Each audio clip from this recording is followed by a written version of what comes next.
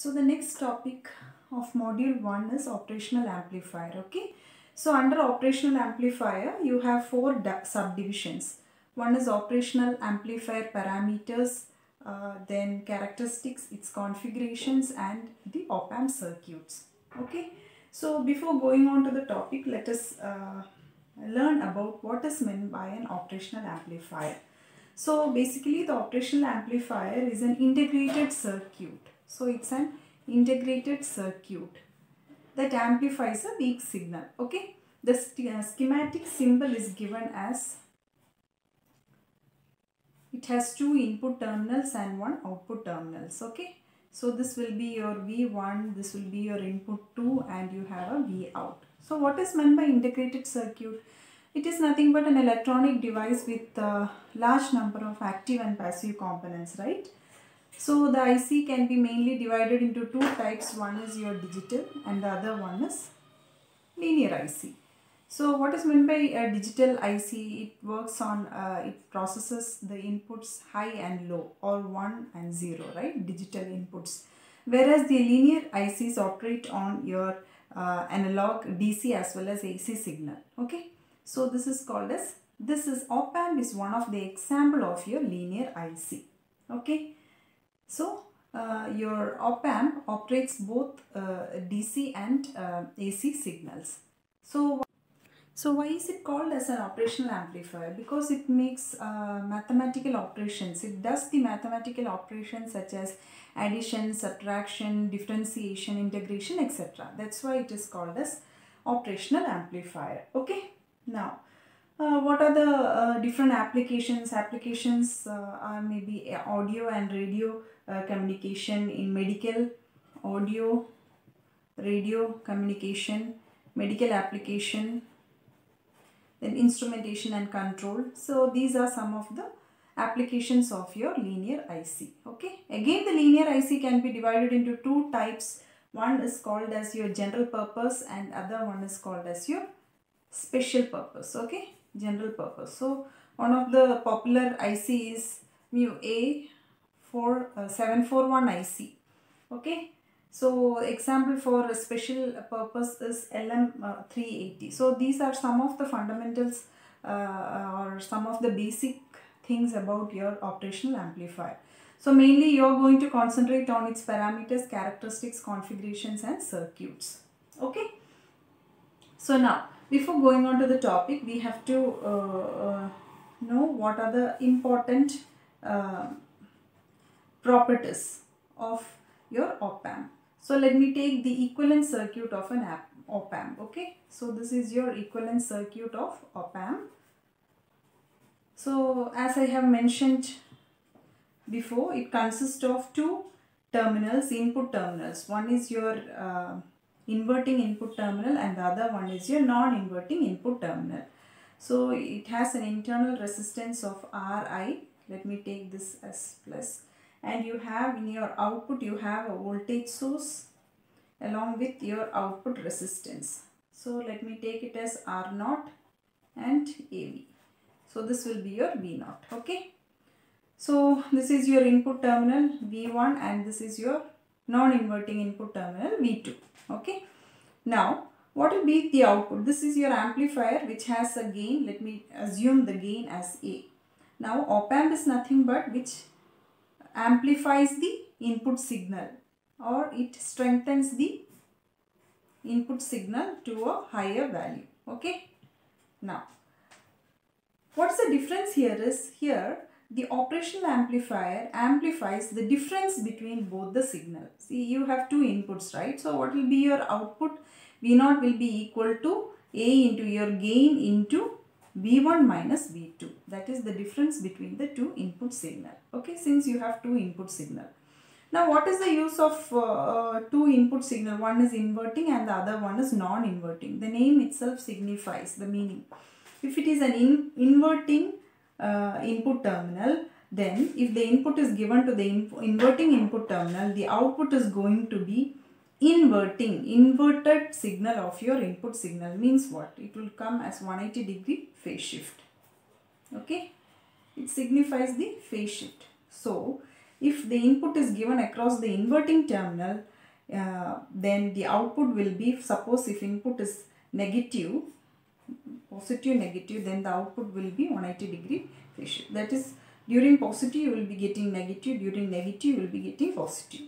Whereas if the input is given across your non-inverting input, what will be your output? There is no, it will be in phase. If positive, during the positive half cycle, so this will be your output. During positive half cycle, your output will also be positive. During the negative half cycle, your output will also be negative. There is no phase shift. Okay. So here in this case, there is 180 degree phase shift. This is the difference between the two input signal, that is the inverting and the non-inverting signal. Okay. Now let us go on to the various parameters, op-amp parameters. So mainly you are going to study 7 different op-amp parameters. Okay. So let me draw the diagram once again. So internal resistance Ri. So V1, V2, then you have your voltage source with your output resistance. This will be your input resistance. Inverting terminal, non-inverting terminal. This will be your V out. Okay. So what are the 7 different parameters? So your first parameter is your open loop voltage gain. Voltage gain. So here I have left the 2 important parameters, that is your plus VCC and minus VCC. These are the supply voltages. Okay. So open loop voltage gain. So first one is your open loop voltage gain. So what is meant by voltage gain? So if this op-amp is having a gain of AV, open loop voltage gain is the voltage gain of an operational amplifier without feedback. So there is no feedback, right? Without feedback. So I can tell that it is an open loop. There is no closed path. Okay. So it is designated as AV open loop, OL is equal to, so you know that voltage gain is nothing but equal to output voltage divided by input voltage. So what is the condition? The condition is there is no feedback. So this is your formula for your open loop voltage gain. Normally the open loop voltage gain will be a very high value. Okay. The value ranges from 10 power 5 to 10 power 6. Okay. So the value is approximately equal to 10 power 5. Okay. The second one is called as closed loop voltage gain. So now what will be your closed loop voltage gain? It will be the voltage gain with the feedback. So if I include a feedback here, such voltage gain is called as closed loop voltage gain. Okay. So it is given by the, so this will be with feedback. Okay. So what will be your formula? AV closed loop. So let me take it as AVCL is equal to, again it is given by output voltage divided by input voltage with feedback. Okay. So this is the difference between the both. Okay. So here the closed loop voltage gain is very less and it is approximately equal to 1 to several thousand. Okay. Now the third one is called as your input resistance. Input resistance.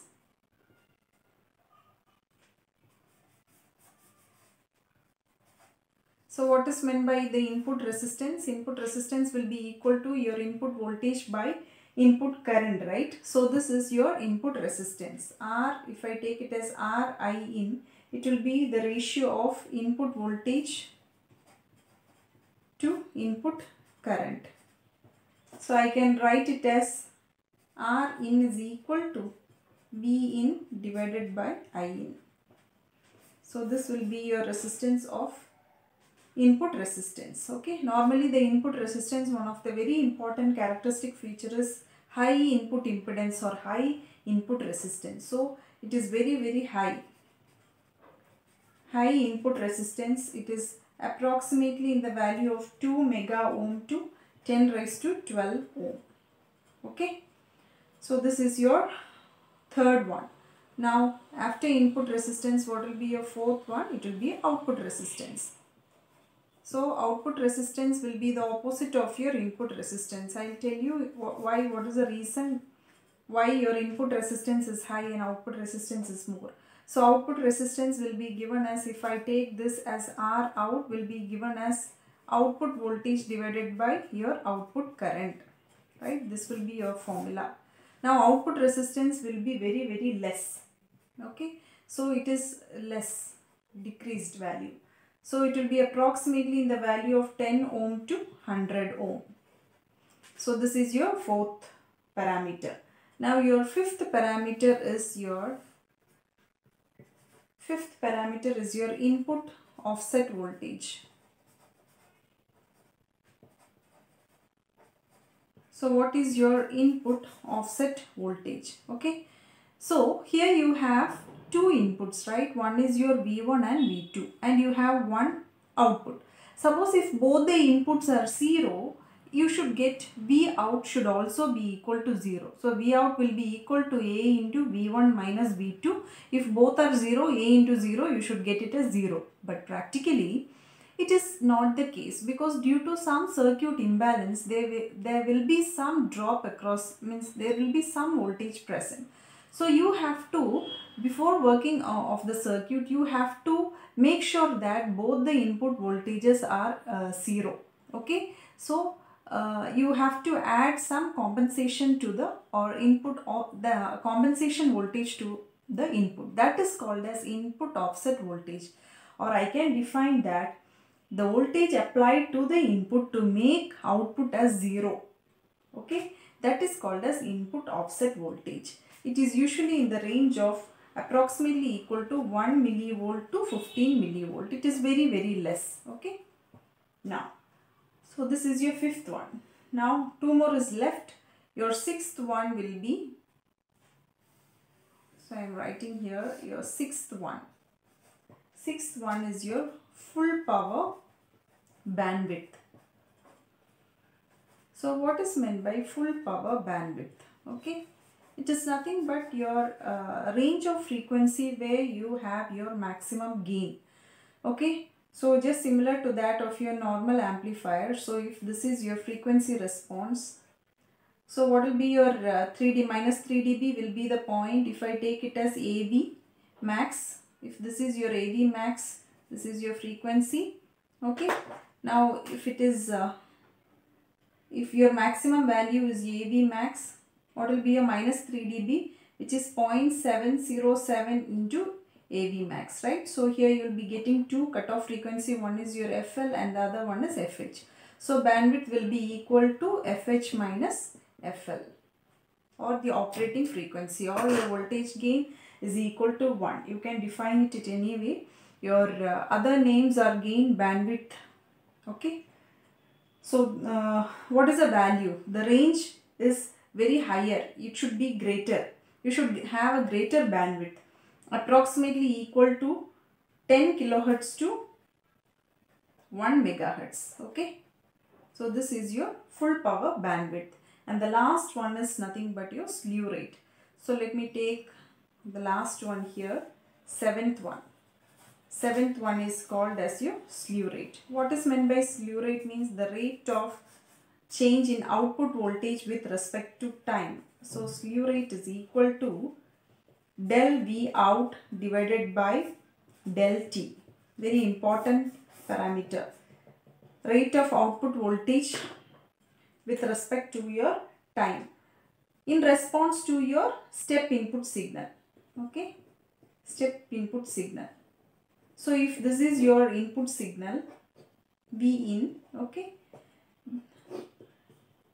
the rate of change of output. So what will be your output during, if it is given in the inverting terminal, so you will be during positive, you will be getting negative. But during this transition, the transition does not take within fraction of seconds. It depends on a certain time constant. So the rate of change of output with respect to the time is called as your slew rate. Okay. So this slope is nothing but your slew rate. Okay. So these are the 7 different parameters. So one is your open loop voltage gain, second one is your closed loop voltage gain, third one is your input resistance, fourth one is your output resistance, fifth one will be your input offset voltage, sixth one will be your full power bandwidth, and the last one is nothing but your slew rate. So your op amp, the characteristic feature is that the open loop voltage gain should be infinite or very high, input resistance very high, the output resistance should be very less. Okay, these are the important points to. So based on the op amp parameters, we have the op amp characteristics. Okay, the op amp characteristics are, so the first characteristic is, okay, the open loop gain should be high or high open loop gain.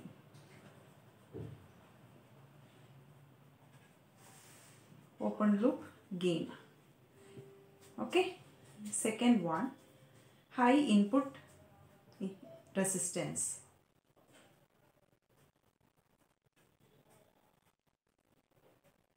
High input resistance.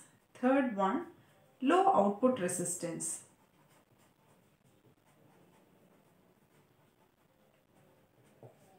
Fourth one, full power bandwidth as wide as possible. Full power bandwidth as wide as possible. Okay.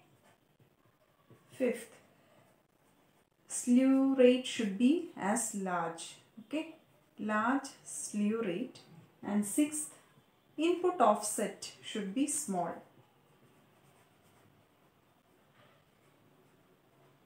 Should be small. Okay, so these are the 6 op amp characteristics. So open loop gain should be high, high input resistance, low output resistance, the bandwidth should be greater or wider, slew rate should be large, and the input offset should be small. Okay, so if I can make a table, let me compare the ideal as well as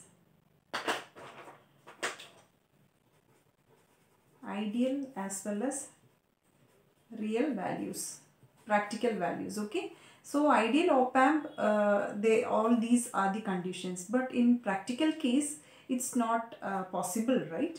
So we have the approximate values will be given. So if we take the different parameters, so what is the first one? It is a voltage open loop gain, right? Open loop voltage gain.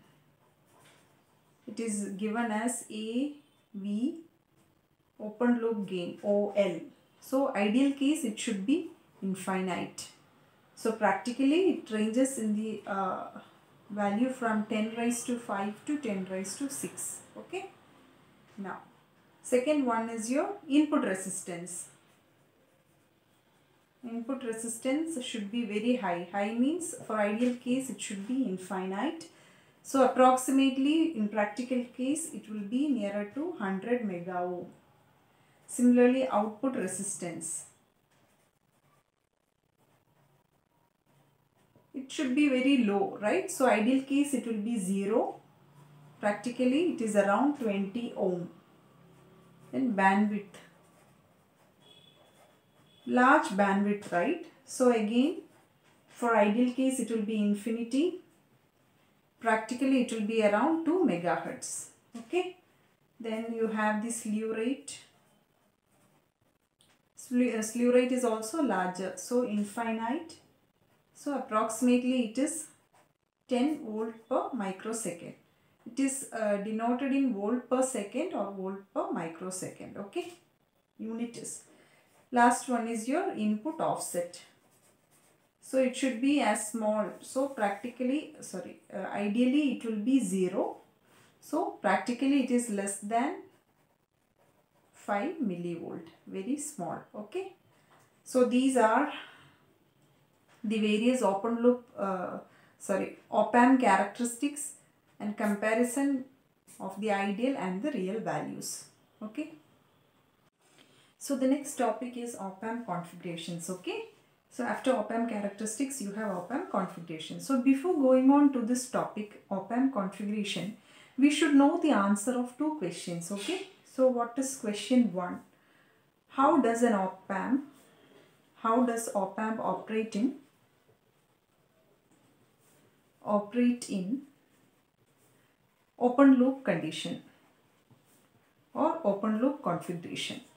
The second question is, why do we go for negative feedback? Why do we go for negative feedback? Okay, if we know these two answers, then it is easy for us to study the op-amp configurations. Okay, so the first question, let's move on to the first question. How does op-amp operate in an open loop condition? So let me take the general diagram. Inverting terminal, non-inverting terminal. So suppose if the two voltages or inputs are V1 and V2, the output will be difference of the both, right? If AV is your voltage gain, V1 minus V2. So this is in general the expression. You have to supply V plus and V minus. Okay. So generally what should be the working, whatever may be the gain, you know that the gain of open loop is very high. It is in the range of 10 raised to 5. Okay. So your output will be equal to 10 raised to 5 into the difference of the input. So suppose here I am giving a voltage of 2 volt and here if I give a voltage of 1 volt. So here I am taking DC values because the op-amp is a DC coupled amplifier, means it amplifies both your AC as well as DC signal. So for the example, I am taking the DC values for easy understanding. Okay. So what will be your output now? 2 minus 1 volt, it will be equal to 10 raised to 5 into 1, which is equal to 10 raised to 5. See, it is practically impossible to get this output, right? 10 raised to 5, it is very high value. Imagine that you have a dam here, okay? So this is your dam. Okay, so you have so this is your dam through which your water, you will be having your water collecting. Okay, so this is your water. So imagine that there is a heavy rainfall. Okay, so during heavy rainfall, what your the water level has raised in the dam. Let us assume that, okay, if the water level has raised beyond a certain value or the reference value, the shutter will be open. Why? What is the reason? So that the dam will not get destroyed. Just similar to that, what happens in an op-amp here is, once the level of V supply, that is if V supply is 12 volt and minus 12 volt, once you have the voltage, output voltage reaching your supply value, then it will get saturated. That is, if I draw the output waveform V in with respect to that of V out, now your output keeps on increasing. Once it reaches your V plus value, that is your supply voltage maximum value, it gets saturated. Similarly, in the negative direction, once it reaches your V minus value, here it is V minus, okay, V minus value, it gets saturated. Okay, so always your output will be, this can be called as V saturation and minus V sat. So always your output will be fluctuating between your V saturation and minus V saturation. So this is what happens in your open loop configuration. It just acts as a switch. Okay, switch. Now if you want your IC or your op-amp to behave as an amplifier, it should work in a linear region. So this is called as your linear region. Okay. So that is the reason why you go for negative feedback. The gain will be controlled and stabilized so that it will be behaving in a linear region, so that you can use it as an amplifier. Okay. Now, this is the working principle of your open loop configuration. So why do we go for negative feedback? Second question, answer to the second question for negative feedback. So one answer I have already given it. Okay, in order to work in the linear region. In order to work in linear region. And one of the disadvantage of your open loop configuration is that it can be, it has only minimum application like comparators, zero crossing detectors, etc. Okay. So the utilization is minimized here, detector. Okay. So in order to increase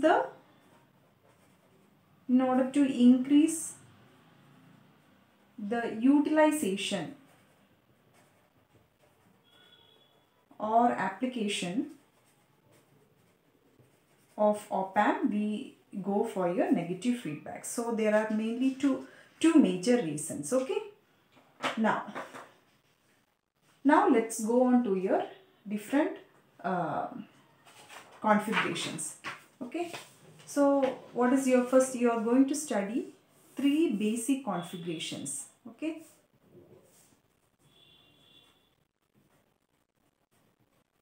So the first configuration is your inverting configuration or inverting amplifier.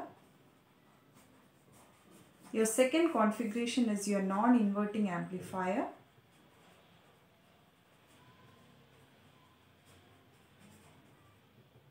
And the third configuration is your differential amplifier. Okay. So first let's see your inverting amplifier. Okay. So there are two very important assumptions while using a negative feedback. Okay. So what is your first assumption? There are two assumptions. Okay. For negative feedback. Okay. So what is your first assumption is that the current flowing towards or away from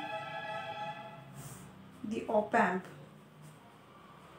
input is negligible, or I can approximate it to 0. Similarly, the differential voltage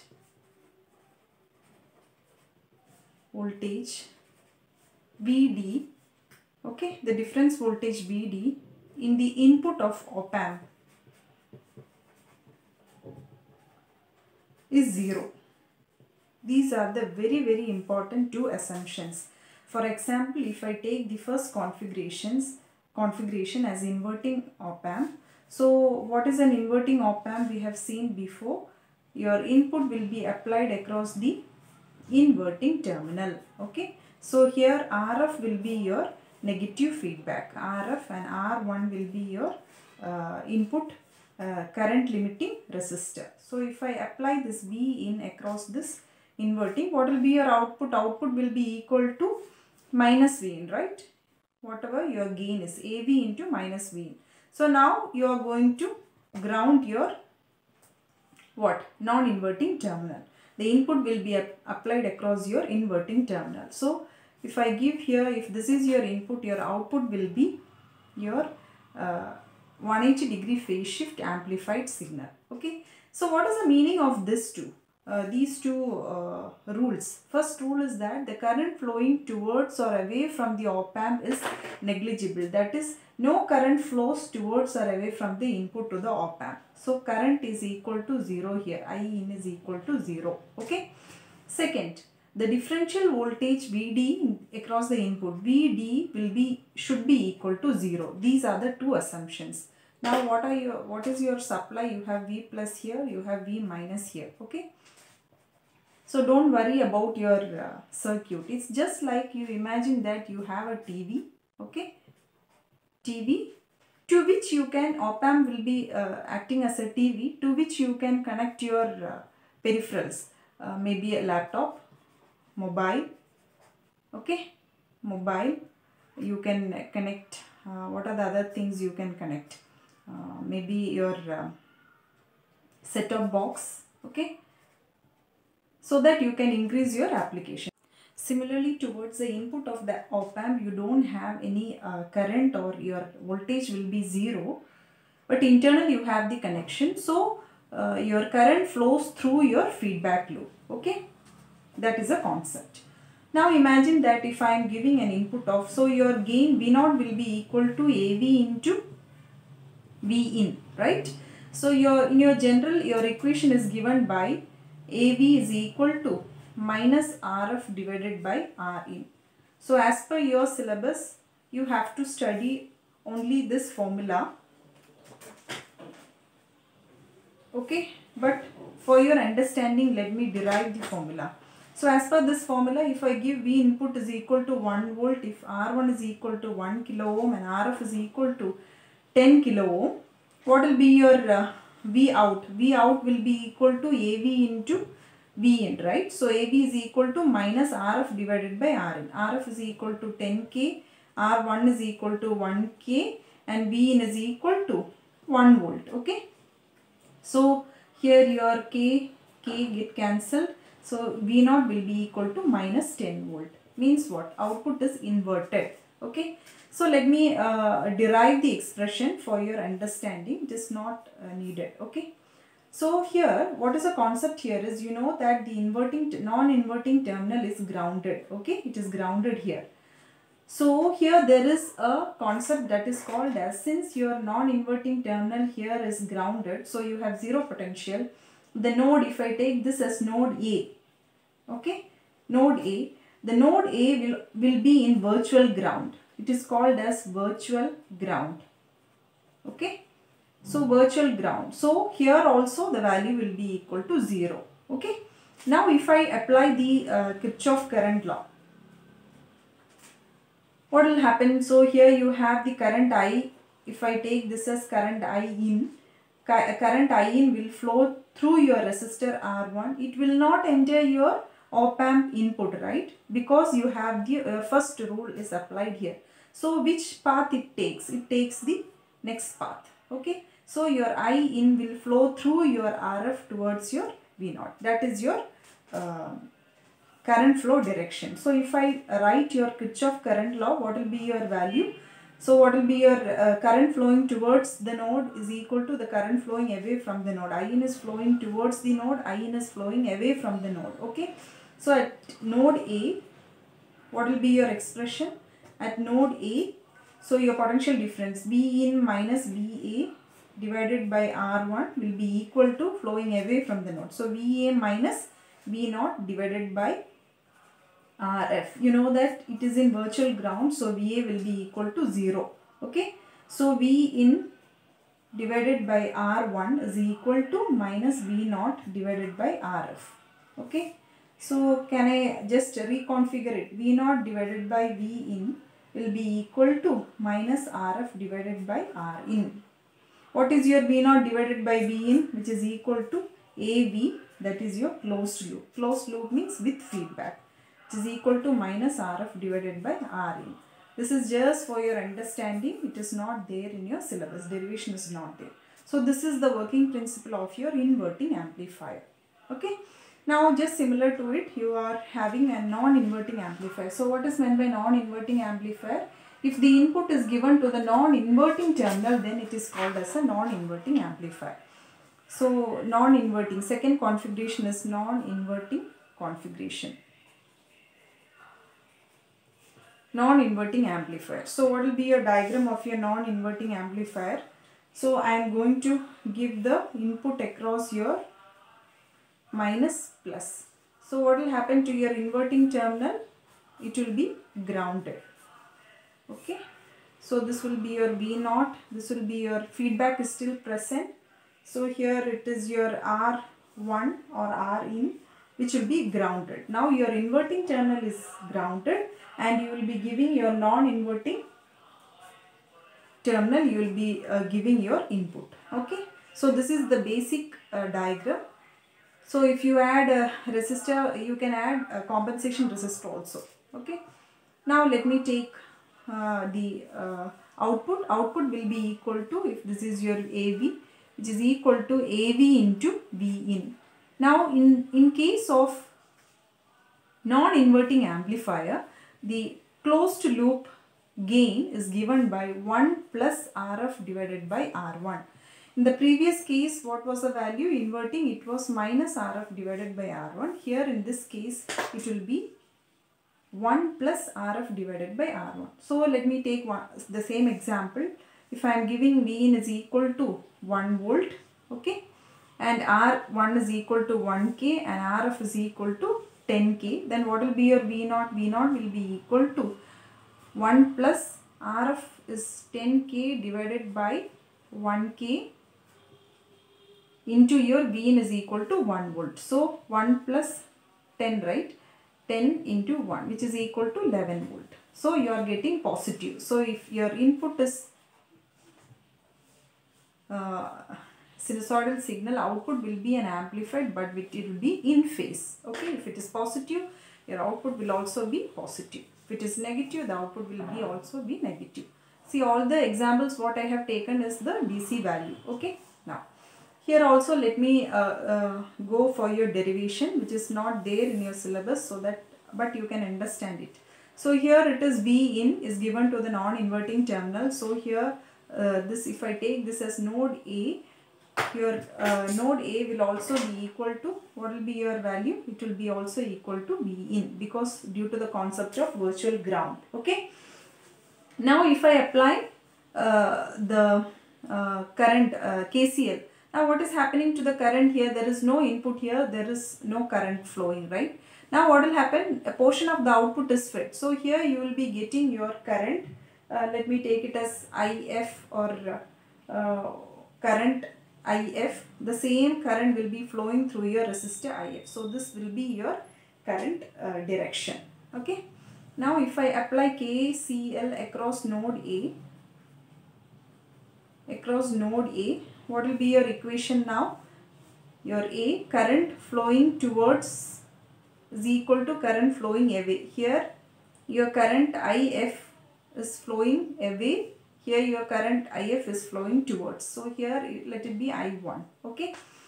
No matter both the current are equal. So if I take the equation, then V0, current flow is towards this direction, right? So V0 minus VA. If I take this as VA or V in, okay. So V0 minus V in divided by Rf, which will be equal to V in minus 0 divided by R1. Okay. So now you know that what will be your equation? V0 divided by Rf minus V in divided by Rf minus V in divided by R1 is equal to 0. So now I can take V in as common. So V0 divided by Rf is equal to, if I bring to the other side, V in I am taking it as common, 1 by Rf plus 1 by R1. Okay. So therefore V0 will be equal to V0, if I bring V in towards this side, will be equal to Rf divided by Rf plus Rf divided by R1. So AVCL will be equal to 1 plus Rf divided by R1, which is nothing but your this equation. Okay. So this is the working principle of your non-inverting terminal. Now your last configuration which you are going to study is your differential amplifier. Okay. So the third configuration is your differential amplifier.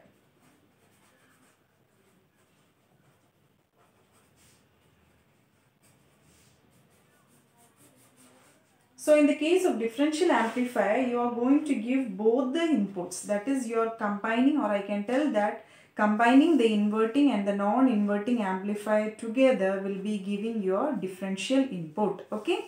So if I take the first diagram of inverting amplifier, V0, similar here you will be giving, if I take this as V2, now I am going to give the next voltage.